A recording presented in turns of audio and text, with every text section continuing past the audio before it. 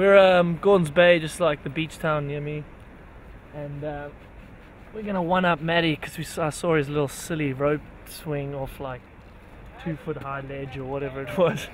We're gonna one-up him and do some cliff jumping. Oh my life!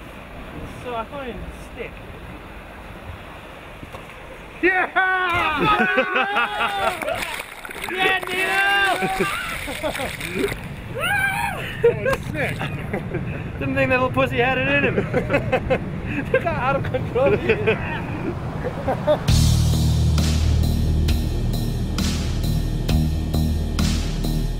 We're in Cape Town, South Africa. One of the final days of shooting for 3-minute gaps with old Clay Porter and Lawler. It's been a long week already. Hard work, but pretty fun, a lot of banter, and I think we've got a lot of good stuff so far.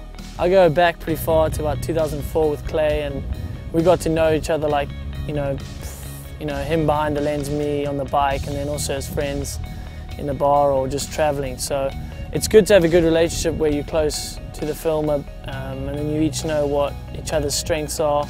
I know this film is going to be his best so far. So it really got me excited on building something purposely for the film. Like I built jumps that I tested once. I wouldn't let other people ride them because it was purposely for Clay, and it's pretty cool to see like what you get out of it and you know how much work you put in. As luck would have it, we're chasing light again in the afternoon, and I'm pushing up the track. It's kind of steep and everyone's hustling me to get to the top as if I've got like turbocharged uphill speed, but I don't. It's just one speed to get to the top, and it was like 40 degrees. And I'd got a bee sting. I don't know if it was through the shirt or if it flew like up under, and I couldn't get the stinger out for a good like, I don't know, 10 seconds. These guys are still frantically shouting at me, telling me I'm a little girl. Andrew, put your lead brace back on, dude.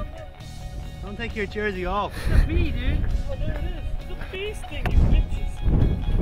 Oh. Andrew, quickly, what we need this It's a bee sting. I can't get up to the top, you idiot. It's a fucking bee, dude. It's not like a Get it out.